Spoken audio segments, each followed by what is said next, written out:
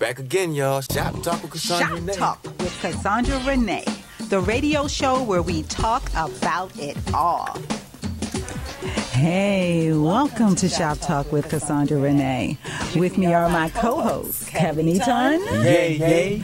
And Angelo superstar Barbara Richardson. Good morning. Hey. Good morning, Baltimore.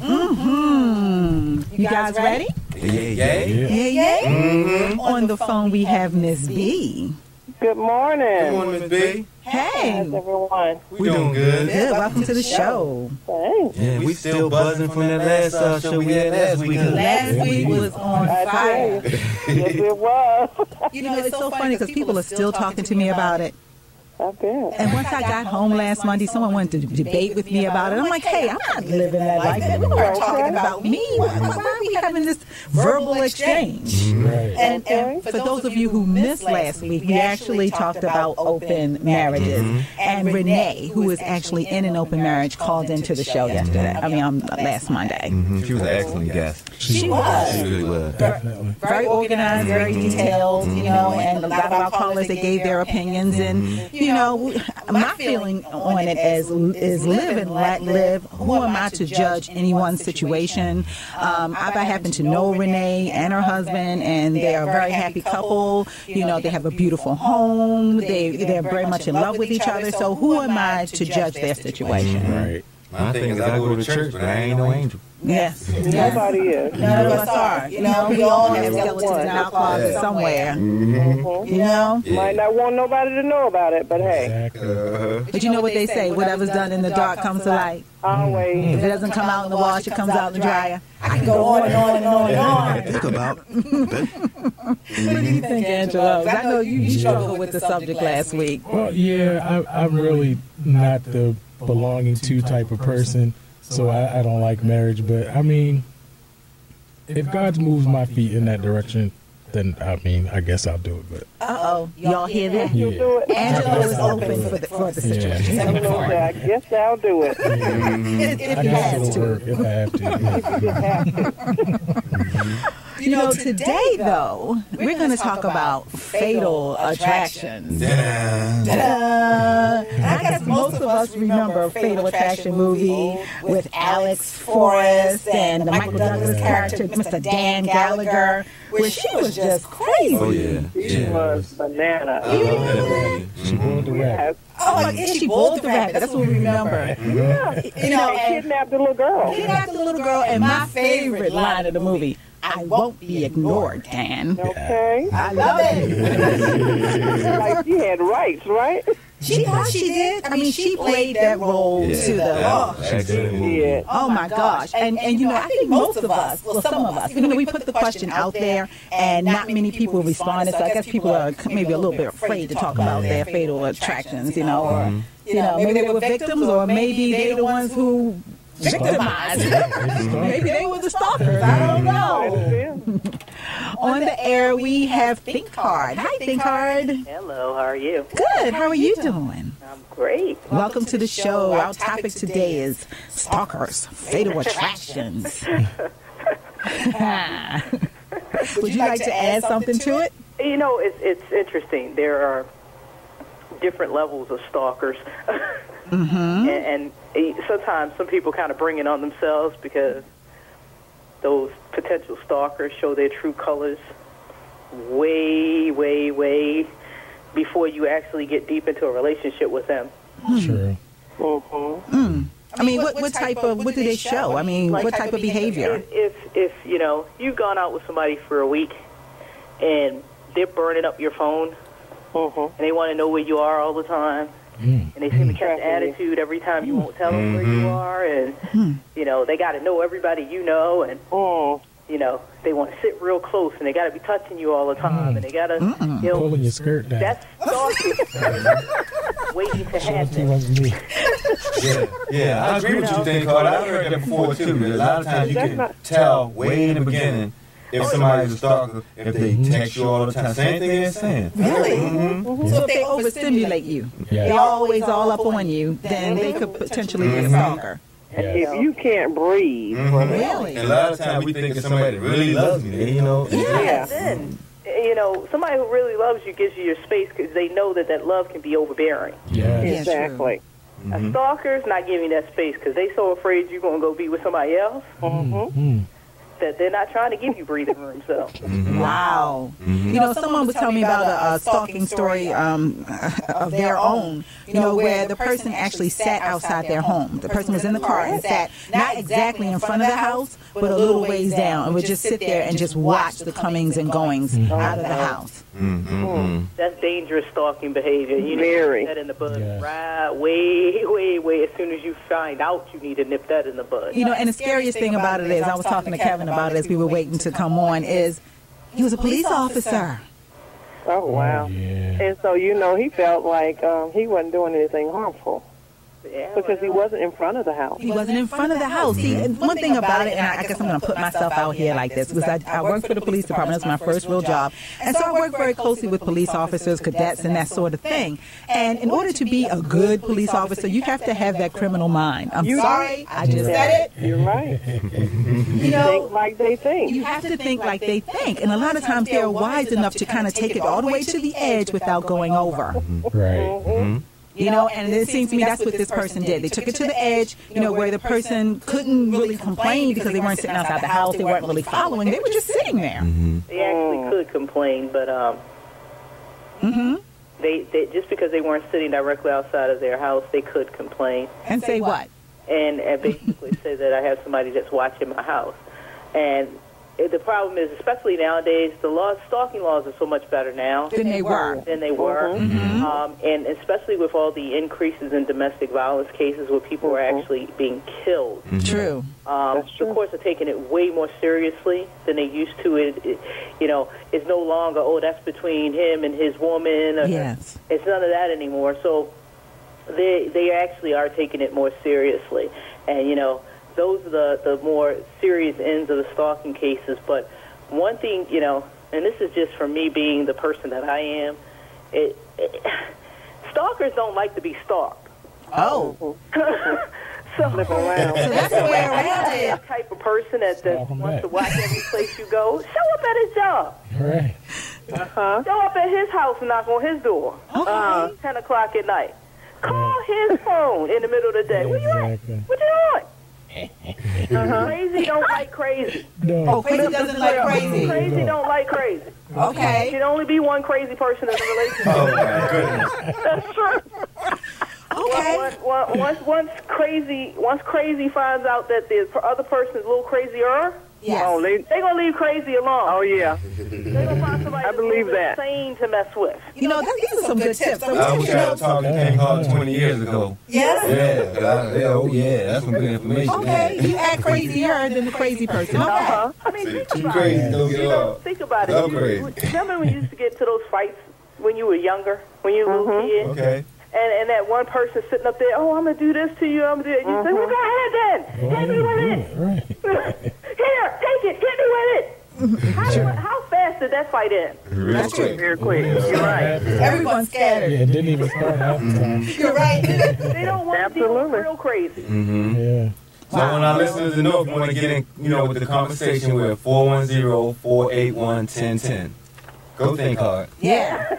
You're No, on. I'm just saying, but that's just the gist of it. Crazy don't like crazy. Yeah. And again, to the more serious end of it, if somebody is saying to you, you know what, if you leave me, I'm going to do X, Y, Z, take it seriously. Oh, yeah, do that. Don't play those kinds of games. Oh, they would never do that. Yes, they would. Yeah, You yes, they gotta would. believe what they say. Yeah. And the thing is that love you more than you love that person. Yeah. That's right. Get out, get away, go do what you got to do to make yourself safe. And don't go back. Because if he threatened to kill you once, Right. Kill you he's eventually. planning on killing you. Yeah. Don't do it. Because once you leave, regardless of whether you go back, he's going to kill you. Yeah. Yeah. He's already said it. He's Yeah. already said mentioned it. told you. He's already told you he's And going to you do it. left. Yeah. But you know what gets me with people like that, though? They always try to alienate you from your support. Oh, that's going to happen. They move you away from family and friends and have you isolated so that they can control your mind. Exactly. Yeah. And it happens way too much with young people. Yes. And I feel with a lot of young people where where, those types of things go on. And, I just like, we empower each other by talking about it. We have to empower each other by giving resources, making sure resources are available for those people who do decide, you know what? It's time to get out. Really get ready to follow through. I need to get out of here. Mm-hmm, mm-hmm. Yes. That's right. Mm-hmm. Miss B, you had a story that you shared with me right along that front. And exactly. I was listening to a show, and there was a young lady who was married. She was in a domestic violence situation, and she had children by this man. He was her college sweetheart. She loved him. She adored him. He loved her, supposedly. Well, he was abusive, and she contacted her girlfriends, and they told herself, now, listen, I'm just going to say her name was Sheila. Sheila, if we come and get you, you're going to have to stay away from him because he's already threatened to kill you. Mm. Well, they took her to another state. He found out where she was. They talked for several months. Guess what? She told him exactly where she was. They met. He killed her. Mm-hmm. Mm-hmm. So now these children, their children, are without a mother and without a father. Mm-hmm. Yep. Yeah. Wow. And her best friend that took her to the safe haven, she, kind of has like a guilty feeling, because she's saying, what else could I have done? Yes. And there was nothing she could have done because this was sad to say, but it was going to happen. Mm-hmm. She loved the man more than she loved herself. Right. Yes. Yeah, more than she loved her children. See, that's what happens when a person takes control over your mind. I still say that. Yeah, he had control. Yes. Because, see, the thing is, she loved him, and she wanted to believe the best. Yes, that's what she saw. Which we have a tendency of doing. Exactly. But you know what? When people tell you something, you better believe it. Yes. Yeah. Serious. You better believe it, because when someone makes a threat that they're going to kill you, they ain't just talking. Right. Yeah. That's serious. Yeah, there needs some fact behind that. Yeah. Oh, yes, sir. And oftentimes these people, they suffer from borderline personality disorder. Yeah. It's no borderline personality disorder. They want what they want. They're selfish. Yeah. They're selfish. I still think they have to have some sickness behind all they that. don't, because some mental illness. It's some mental illness. It can't be just selfishness. They're so productive in society in every other way. But something in their life said, this is how you possess people, and I want to possess somebody. And you know what? They've seen this happen. It's not something just starting. This is history. More than likely, their parents, it was the relationship of their parents, and, they've seen it. They've seen it. They're mimicking what they've been taught. Yeah. Same thing with abuse. Exactly. It runs in families, unfortunately. Yeah. Learned behavior. Yeah. Learned behavior. What you grow up with. I have a story similar to yours, Miss B. I don't put it out there like my cousins do sometimes. She just go ahead and go with it. Okay, it's happened personally to me, which happened when I was like, I guess about 20 years old. And my baby's mama had two cousins that was living in her house, in her mother's house, okay? So you got my baby mama and two cousins living in my baby mama's mother's house, okay? Ooh, I think I got all that. Okay, you got me? Okay, so one of the cousins, we're gonna call her cousin Sheila, right? Cousin Sheila. Right. Sheila had a boyfriend named Eddie. And Eddie would always beat up on Sheila all the time. I'm gonna kill you, Shelly, I'm gonna kill you, Shelly. And sure enough, one day Eddie came in their house, into my baby's mother's house, with a gun. He shot Sheila, shot the cousin, and shot my baby mama. Baby mama, yes. Okay, Yes. And Sheila been dead about 30 years now. Her cousin died. She been dead same time, 30 years. And my baby's mama is in a wheelchair. She's been in a wheelchair for like the last 30 years. So, I mean, back then I didn't know what fatal attraction was, and I didn't know what domestic violence was and stuff like that. But I do know that he fulfilled what he said he was going to do. He always kept that. So all he kept saying, I'm going to kill you, Sheila. I'm going to kill you. And sure enough, he came in and shot everybody in the house. Wow. And the children. They weren't there. They all have children? Oh, yeah. Yeah, he had the baby by his girlfriend. And he had a son that was already like about, I don't know, 5 or 6 or something like that. So I guess he's still in jail or whatever, and that's been like, he got life. So now you got 2 kids that the father shot the mother, and the father's in jail, the mother's dead, so they're growing up really without their actual mother and father behind exactly what you're talking about. Exactly. So with it being hereditary and the type of family thing, so now you're going to wonder about their children. Yes. Yes, exactly right. And what did they see? Exactly. What have they experienced through their lives, right? Exactly. They are harboring because of it. So that's true. Hey, word from the wise. Somebody said they're going to kill you. Believe it. You better get out of Dodge. I'm telling you. Believe it. I've also noticed too, If you want to live. and I grew up with it around my aunt, my uncle, and whatever. But these type of men won't hit a woman in front of another man, not a strong man, because he's too afraid of what that man's going to do. Okay. He's not going to do it.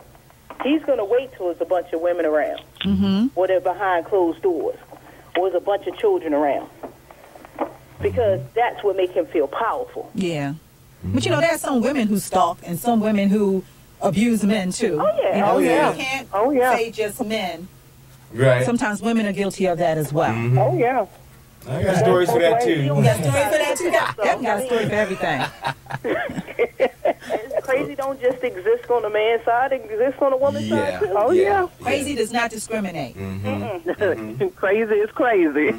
Absolutely. Crazy. That's all. Hello, you're live on the air. Peace and blessings. Hello. Eternal. Hi. Peace and goodwill, that's paternal. Thank you. You're welcome. You all are discussing a very complicated case. Yes. Well, actually, a very complicated subject because it's, we forget that religion has set the stage for a lot of what people believe in relationships. Okay. Remember that we've been taught that a man is supposed to dominate the woman. So young people have a term, you remember the one they call diss-me? Yes. Okay, well, sometimes when people feel that they're disrespected, then they have to put the other person in their place.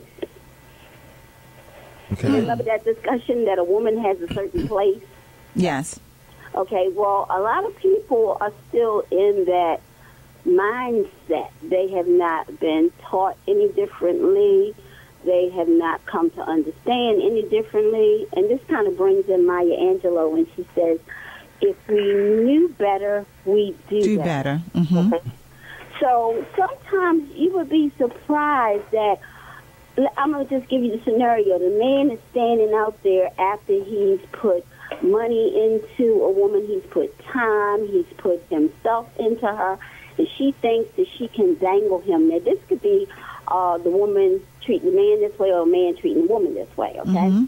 And then after he's gone dry, she wants to get rid of him. But she doesn't get rid of him, as young people would say, straight up. She pretends there's something wrong with him. So then he feels so disrespected, he feels so stripped of his manhood that he can't even think of anything except to get even. Wow. And for another person to give up their life, because both people are going to lose their lives, like you say, that person is in jail. Right. Okay, so both people lose their lives, one to bondage and the other one to actually leaving the physical plane, right? But you got to also understand, and there's a male there, so I know he will appreciate this, that some of those who look like me, meaning women, they really think that men who have emotions and can express emotions are something to use and abuse. That's an interesting perspective. Thank you so much for calling. Thank you. Peace to you. Peace to you as well. Think hard. What are your thoughts on that? Okay. I'm just of a different world. Yes. I grew up around that abusive behavior, but I also grew up around very strong women and very strong men. There were a few that were were not. But their mentality was different. So what they preached was different. So what they showed was different, and what they lived was different. They lived with the philosophy of, they were God-fearing women and men, but their thing was, you know what? God did not put us here to be abused by other people. Right. That's right. There's no justification for that. And it just seemed like the last caller was kind of justifying it. No, that's what it seemed like to me. But nothing is justified ever. No. You put your hands on me. Just keep moving. The only thing that is justified by that is me returning the favor. Okay, That's the only justification. Yeah. Angela, what are your thoughts on this? Well, my thoughts, I've grown up in a household where abuse was prevalent, and that was one reasons why I would never wanted to be married. Yes. Like I was telling you last week, I've seen in my entire family, every male had a wife and a girlfriend. There was always physicalities every week. Yes. Every week. Every week, somebody's there's a fight here, this one did this. My mom and her husband. I've seen my aunt be abused when I was very young. Oh my God. From a boyfriend, and a boyfriend who I looked up to. You know what I mean? And I could have not been more than 8. And I remember having a conversation with him because I guess I became afraid of him, so he wanted to talk to me. And I told him, well, you can't do that to her. You know what I mean? You know how children talk to women. And I was afraid. And often, even to this day, I remember his name, but I don't remember who he is or what he looks like.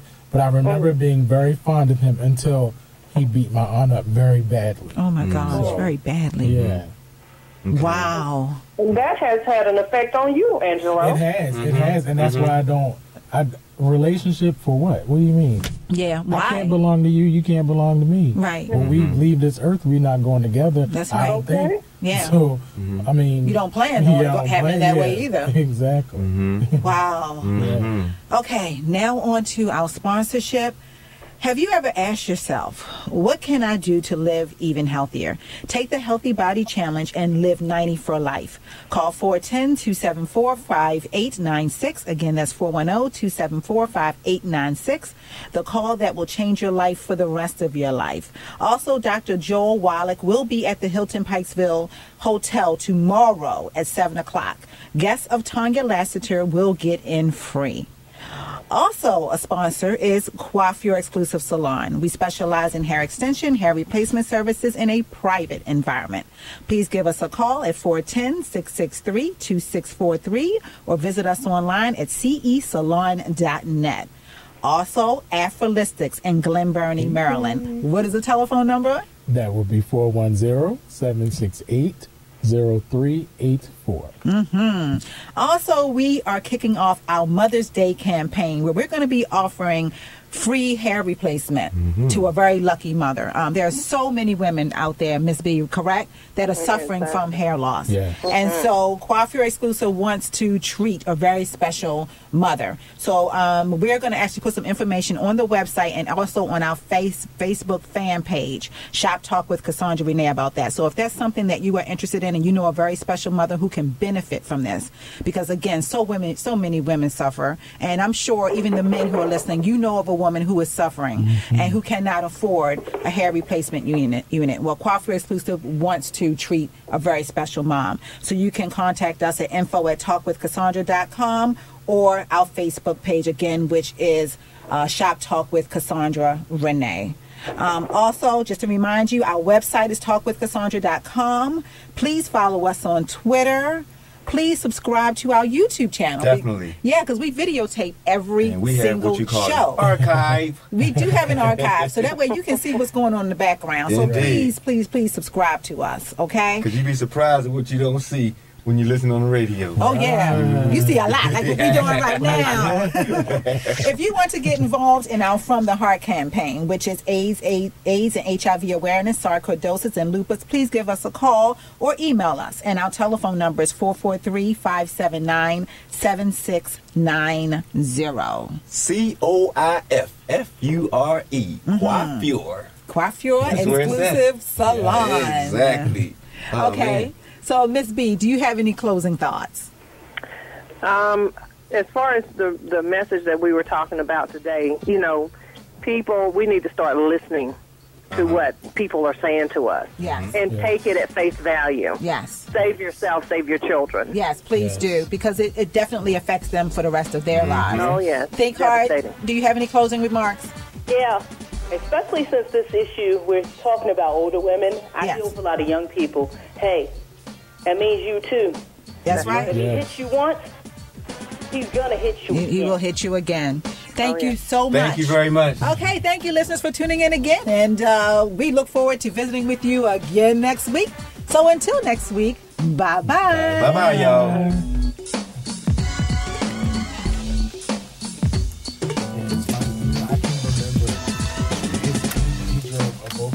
And it was radio. Tell his whole life. Radio like we do that. I can remember, like, he drove a Volkswagen Beetle. The radio show where we I was talk so about it all. As a kid, you know, the Beetle car was like a little bit backwards or something. It was small.